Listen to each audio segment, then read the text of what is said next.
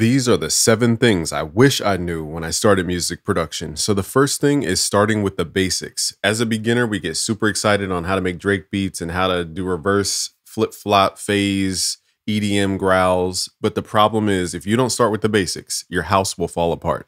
It's kind of like the biblical parable. A house built on sand will collapse eventually. So when you guys are learning music production, you have to build on a solid foundation. It's boring, it's tedious. Nobody cares to really go over the basics and they think they're above beginner.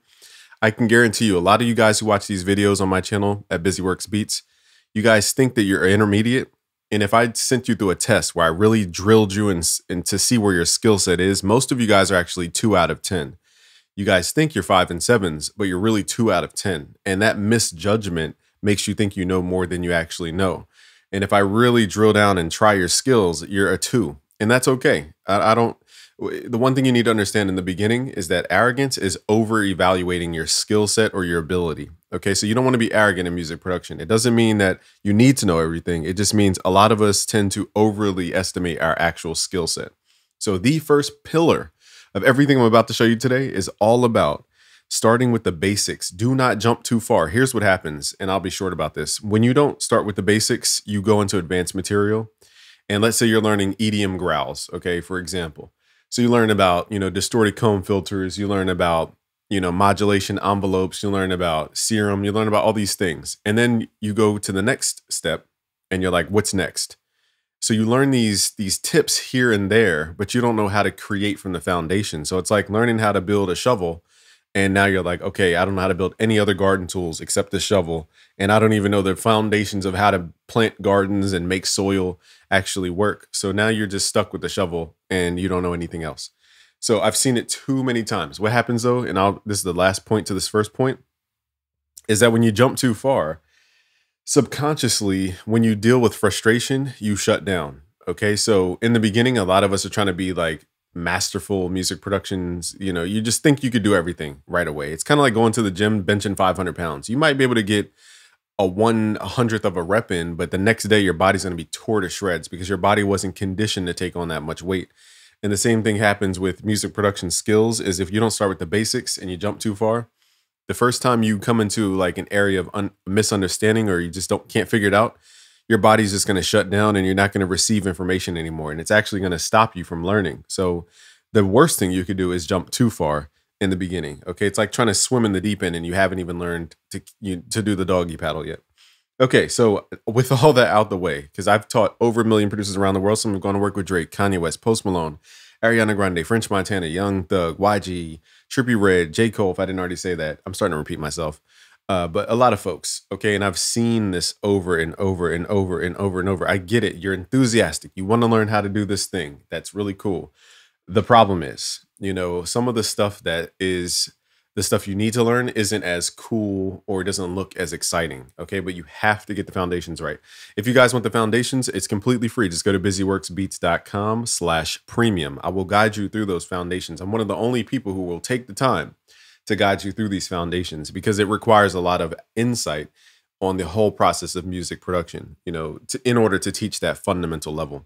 Okay, so with all that being said, that's the biggest thing, okay, that I wish I knew when I started music production because I was learning multi-band compression and I applied it to like everything all the time. Okay, so the second thing I wish I knew earlier was referencing existing songs and sounds. So for example, I'm not going to play the song because it's okay, but what you can do is drag a song into your DAW. Make sure you get rid of this beginning silence. To do that, grab this little slip tool, hit Alt, left click, and just make sure that that audio does not have a silence in the beginning. So now what you could do is figure out the tempo of this track. And there's various ways to find tempo. We're not going to go through everything right now, but what you can do is listen to the track, just hit spacebar and play the track. And then go to song mode, hit play. And what I like to do is just right click and tap out. Go to your tempo, right click. And where's it at? Tap out your tempo. Okay, so I'll hit space and then I'll go tap. It'll be like dun dun dun dun dun dun dun dun dun dun dun, and then I'll tap out the tempo and it will adjust accordingly. And then from this point, now again, I'm roughly just going off of roughly. But what you could do here is go to the top left and add what are called time markers. So here you can label out the sections of a song. This is really important because this will help you with your arrangement and your structure of your song. I've already done this in our Beatmaker blueprint. If you go to busyworksbeats.com/beatmaker, that's the Beatmaker blueprint. I've done this for all the Billboard hip hop songs, Doja Cat, Lil Durk. I forget who else was in the Billboard charts. Okay, so I already mapped all that stuff out for you. Okay, so click there and then click here. You could do another time marker. And let's call this hook, for example. So now you'll start to learn song structure. So when you go to make your beat, you could just make sure that your patterns don't go beyond a certain point if you're trying to sound like a specific song. I think the biggest thing happens in music production is we get into these ISO chambers where we think we're making a future type beat, but we don't reference our songs and our sounds and our structure to the future type beat. Okay. And then we go to make our beat all the way through. And then we export it and we're like, why doesn't this sound like future? It's because we weren't checking along the way. So it's like form and going to the gym. Like if you're not checking your form with a teacher or somebody who can show you a better form, you're always going to just be doing your own thing. And then you'll realize how far off you are. You need to have a measuring stick. If you're trying to learn music production, I think referencing is the fastest way to learn. Some of the quickest ways I've learned was remaking beats. Eminem's, Bad Guy beat, Jay-Z's Tom Ford beat. I've remade a lot of beats, and just learning the structure and the sound selection and what they did to get a specific sound, it taught me so much. Another cool thing when you learn and remake beats, not that you have to, is that you'll have this inner thing where your brain will just find things. It will take time, but your brain will start to seek out things and find things. And that becomes a skill set to where you're like, that's not the snare, and that's not the snare. Let me keep looking. That's not the snare. That's not the snare. Or you'll go through sounds and you'll be like, wow, okay, this is the sound. And you'll start shaping it to sound like the original sound that you heard. You'll learn more and more and more about the nuances of music production and sound design that way as well, and sound selection. So second tip here is just referencing existing songs and sounds. The third tip, I wish I knew when I was learning music production, is translating from your mind. So when I was in the beginning stages, I used to do this a lot. Okay, like I used to whistle out melodies. My grandpa used to whistle, and I just learned whistling from him, just being around him. So I will go,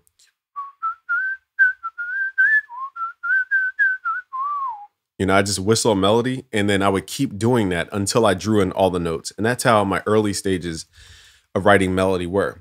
Then here's a bad habit, not a bad habit. I don't want to say anything's bad or good. A habit that we learn as music producers is to draw in notes. Now, you may think this is like, what's the word? It has no harm. But the problem is we start to rely on the computer to make the melody for us. And that's the issue. A lot of you guys have beat block because you don't have an idea to begin with. It sounds stupid, but think about the old times. You had to rent studio time before you could even record your song. So that means you would go into a studio, you would already have a song in your head, you would already have it practiced, you would already have it laid out. And then by the time you go in the studio, you would go to record. So a technique you can use to kind of get yourself in that mindset is charge yourself for your studio time. Imagine that your computer is a music studio. How much would you charge per hour to let somebody use your music studio? Now charge yourself that amount per hour. So if you're not producing in that amount of time, meaning creating something, then you are literally not translating. It'll force you to start translating existing ideas. Now you have to separate the time when you're going to create a product versus the time where you're experimenting. And once you mentally separate experimentation time where you can get weird and do weird things and do sound design and research, that's the time you don't have to charge yourself. But the time when you're trying to make a beat and translate an idea, charge yourself. It will make you sharpen your skills, get faster, all those different things. Okay. And you'll be able to separate mentally the separation of producing a product versus trying to learn. Okay. And just accept this. You're going to have to learn as you go. Okay. So translate those melodies from your head. That's the ultimate melody machine. Even Metro Boomin said there's a melody. I said something on Twitter. I was like, does anybody else hear like in a nonstop radio station in their head? Metro Boomin said yes. So he agrees on that one. The fourth thing I wish I knew in the beginning is learning expression and articulation. So what I mean by this is that certain sounds, like for example, this 3X OSC, you play it and that's it. It just has the note, that's it. Now, if I'm playing a Xenology note, that's the same note. If I play harder, it plays more expressive. If I had the mod wheel, now in this case, the mod wheel isn't turned on. So in this case, I'll show you guys how to do that real quick. Go to the top left, go to Browse Parameters, scroll down until you see MIDI CC number 1, right click Link to Controller and move your mod wheel. Sometimes FL unlinks the controllers. I don't know why, but it just does. Also, you can go to your plugin settings, right, change the range to 12, right click, link to controller, move your pitch wheel. So if you're using a MIDI controller, now I can turn this into this. Now you can't hear the difference because there's no vibrato on it, but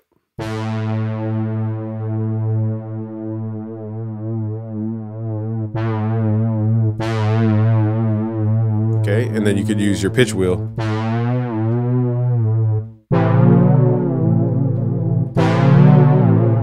Now the sound becomes more expressive, and that's something that I didn't fully understand until I grasped sound design to a high level.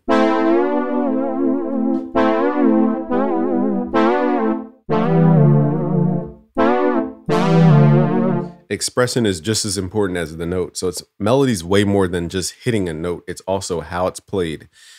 You know, if you hit a piano string hard, it's going to go bang. But if you hit it softly, it's going to go doom. Two different tones. Okay. They have two different harmonic structures. So I know I'm saying a lot, but I want you guys to fully take this stuff in because I've learned this from teaching millions of producers around the world. So the next thing here is following courses.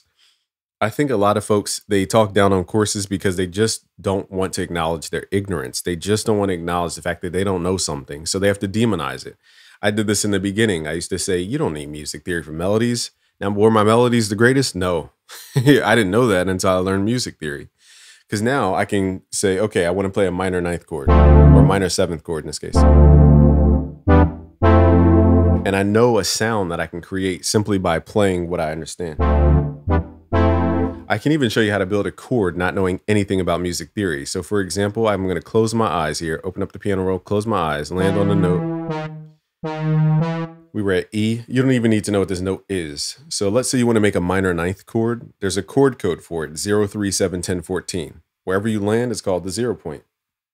This is the point of rest. Okay, so it's 0. You just count up your keyboard. 0, 1, 2, 3, 4, 5, 6, 7. Now we're counting up what are called semitones, not scale degrees, to be clear. So it's 0, 1, 2, 3, 4, 5, 6, 7, 8, 9, 10, 11, 12, 13, 14. That will always create a minor ninth chord no matter what. That took 2 seconds to learn music theory. And I used to demonize it because I just didn't understand it 8 years, 9 years ago, whenever I started.